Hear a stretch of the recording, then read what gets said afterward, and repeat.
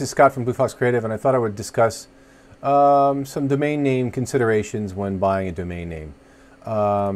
So there's typically either one of two situations that you're in, right? You either have a company name and you need to find that company name on the internet, or I should say you need to have that domain name because you already have a company name, or you're just now starting a business and you have that flexibility to kind of pick and choose any kind of name that you like.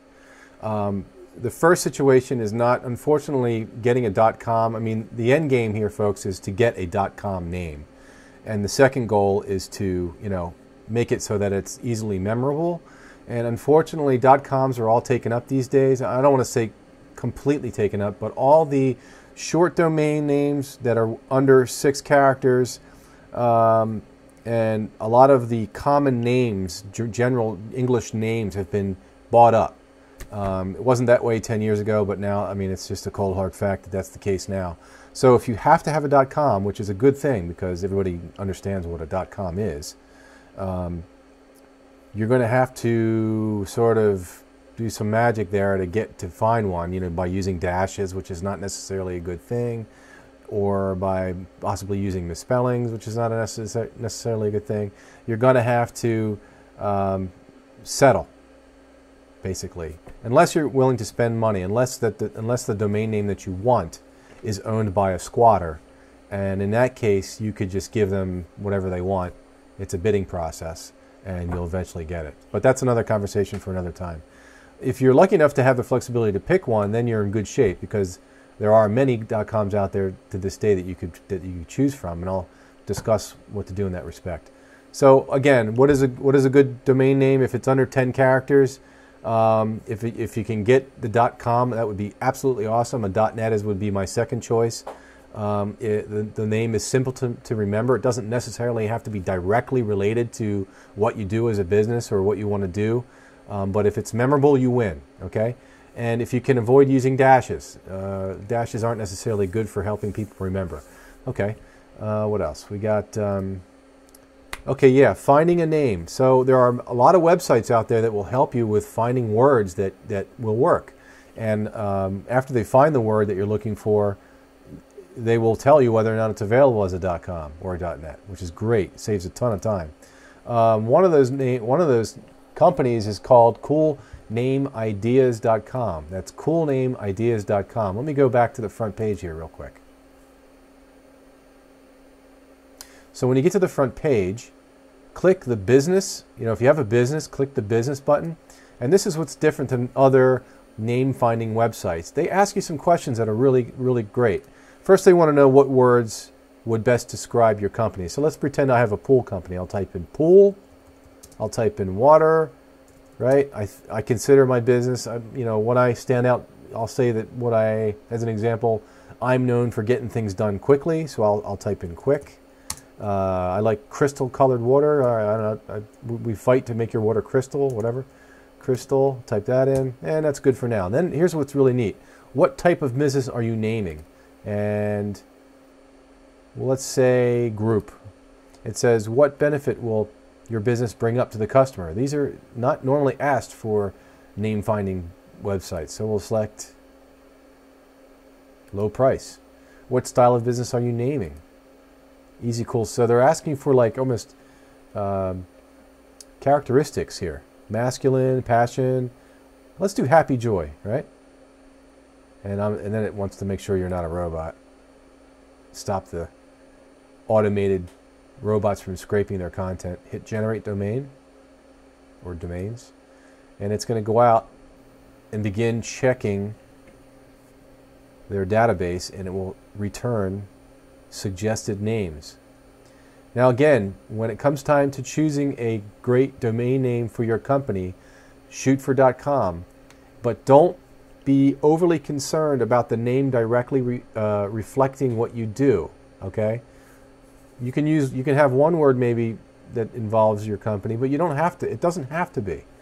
So here are names that it's found. Quick Crystal. I mean, that's kind of easy to remember, right? Up Pool. I like that one. That's a great one. Yeah, let's go with Up Pool. I'll click that. Let's see what it says. Up Pool.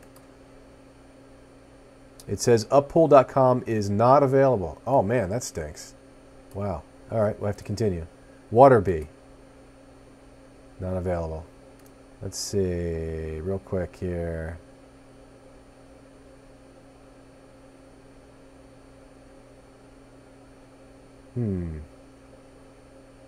Pool Hive. Pool Mojo. All right, Pool Mojo is available, but Pool Mojo is not available on Twitter. So that's also, it's kind of a consideration when choosing a domain name. These days, social media has become so desirable that when you sign up with your social media, it's also awesome and great to have the domain name as the username for Twitter, or for your account name for Twitter and Facebook, right? That way all your ducks are in a row. Your Twitter account is Pool Mojo, your Facebook account is Pool Mojo, your domain name is Pool Mojo, everything's Pool Mojo. So it actually makes finding a good domain name a little bit more difficult because those accounts are taken already on social. In this case, Pool Mojo is not available on Twitter, so it's going to take a bit more time. But for this tutorial, we're going to stick with Pool Mojo. So that's Business Name Generator. It's a really great site. I highly recommend it for finding names. Okay. There's some other ones here. Domain Name Soup is a good one. They provide some tools, and lean domain search is also very good. Okay. The best registrars. Okay, so in my opinion, there's two registrars that are the best. The number one, my favorite, all-time favorite registrar is called Namecheap. They're very popular. They've been around for a long time. They've made updates to the way their administration panel works. They're always upgrading it and making it simpler. They're concerned about usability. They are just a good, solid company. I've been with them for 5 to 7 years. I can't really remember, but I've been with them for quite a long time. They're good. GoDaddy is also a good company. One of the benefits with GoDaddy is that if you want to transfer the domain, which means move the ownership of the domain to one GoDaddy account to another, it's very, very simple. Typically, doing a domain name transfer is fairly complex. There's all kinds of steps, and sometimes you're not sure if you did the step right and whether or not the thing is still in progress, and it's fairly complex. But when you're doing it with GoDaddy, it's easy from one GoDaddy account to another. Their admin panel is not, it's not that great, but they're not bad as a registrar.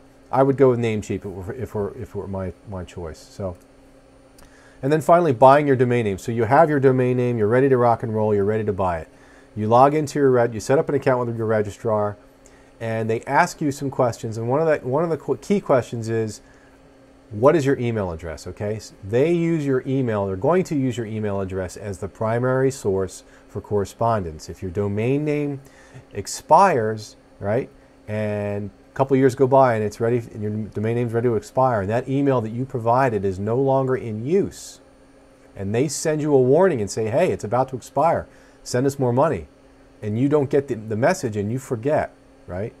And you forget to send them money. What happens is the domain name squatters will come in and buy the domain right out from underneath of you. Your website will go dead, right? It'll just die because ownership was changed, and they switch it. They switch where the domain name is pointing to. Your site goes down, and then you have to go to them to buy it back. Now, they're not going to ask for $10 a month, which is the typical fee.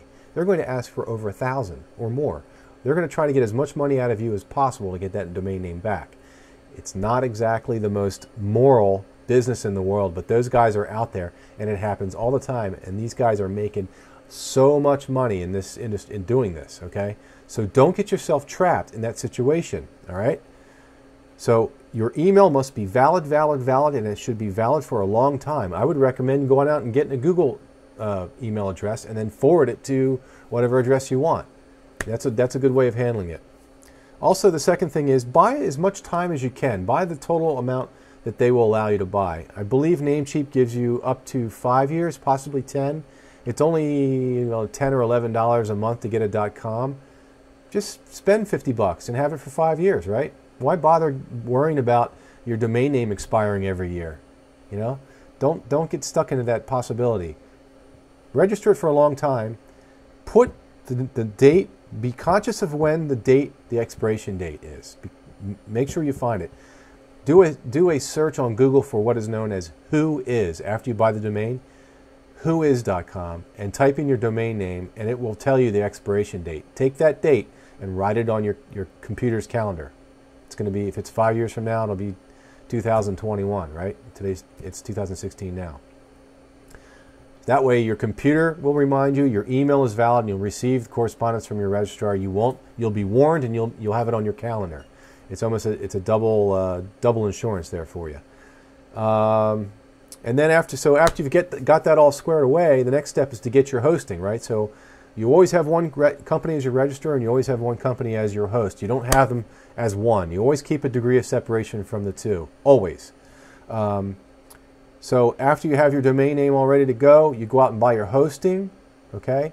And after you get your hosting, the hosting company will send you credentials for your account, your FTP credentials, how to get into the administration panel at the hosting company. And one of the things they'll send you is what's called the DNS addresses, or the dynamic name server addresses. And that's what you use at the registrar to direct the domain name to the web host location, right? So when you type in poolmojo.com, because you put those DNS addresses into the registrar account, all traffic goes from that .com right into the web host that you purchased. And that's when you see your website, because your website files have been posted there.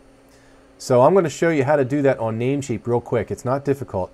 Let's go there now. So I've logged into my account here. I'm going to go in and just show you. I'm not going to change it actually, but I'll just show you how where you do make that change. I'll go into scottfichter.com. It's always a good idea to have a domain name that is your name, if you're lucky enough to get it. Click Manage. And Namecheap will provide you the admin panel essentially for that domain. And the name servers are changed here, okay? So what you do is you click this down arrow, and it gives you some choices. If you want to modify the custom DNS, that's it, custom DNS, address that's not Namecheap's address. Hit that, and then you enter what your host sent you via email when you bought the hosting with them. And typically there's 2 addresses. Sometimes there's more. If there's more, then you enter the first 2, then you hit the plus, and it gives you some more. And I believe you can just keep on going and going and going and going. I don't know why you would want more than 3, but they provide you that capability. Once you enter the names, then you hit the check, and it saves it. After it saves, the change does not occur right away. The change has to propagate over all the servers all over the planet Earth in order for it to work. It's gotten much faster than it used to be. I've seen it switch over in about 2 hours. You know, I've seen it happen in 2 hours. Usually it's the change occurs within 4 hours typically. To be safe, I'll say that it happens within 4 to 8 hours, okay? It used to be it took a day to 2 days, but now it's 4 to 8 hours. It's pretty fast, and I'm sure in another 20 years it'll be almost instantaneous. But for now, it takes that long. So don't expect your domain name to automatically switch over to your website right away after doing this. It's going to take time. And that's pretty much it. I mean, really what's important is to make sure that you're aware of that expiration date. I've been in situations where the client calls me up and they say, hey, my website's down. I don't know what's wrong. And I go in and I do a whois search to find out what their expiration date is. And here they changed their email with the registrar, so the registrar was warning them and they didn't get the warning message. And the domain got purchased right out from underneath of them. And they were out of luck. Either they came up with a large sum of money to pay ransom from the domain name squatter to get it back, or they had to just settle and get a new domain name, which is a real pain in the butt, because if you have your calling cards and your cover letters and everything wherever it's printed on would be enormously expensive. So don't get stuck in that situation, okay? Make sure that your email that you submit to your registrar is going to be valid for a very long time. This is Scott from Blue Fox Creative saying thanks for stopping by. I hope this helps you. If you like the video, and if you want to subscribe, I put one out. I try to put a video out every day of something new about websites and about WordPress. So yeah, sign up. All right, thanks very much. This is Scott from Blue Fox Creative saying goodbye.